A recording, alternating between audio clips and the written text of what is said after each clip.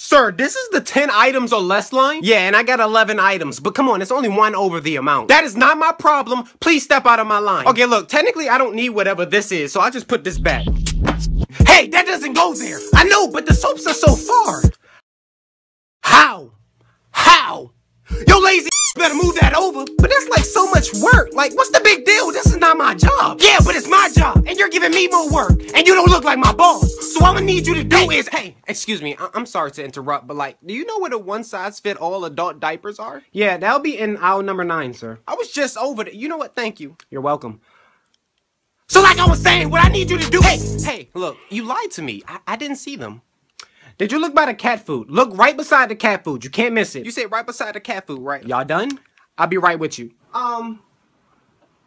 Wait a minute. Oh, I see them. I see them. Let's get to the point.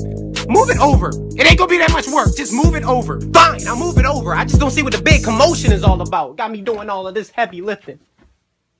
Got me doing this work on my day off. This my day off. You happy now? I'm satisfied. But like, was it really that much work? Obviously, because people don't sweat for nothing. At least I don't. My bad. I was just asking. What is wrong with this place? Yo, scan my items. You sound crazy. It's closing time. Why does this always happen to me? What have I done to deserve this?